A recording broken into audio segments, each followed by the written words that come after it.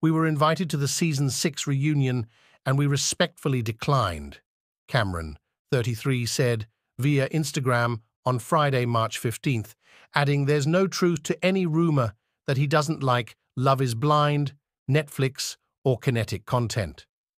We already were booked for that date. Cameron and Lauren, 36, met on the first season of the Netflix dating show and walked down the aisle on day 40, which was filmed in 2018.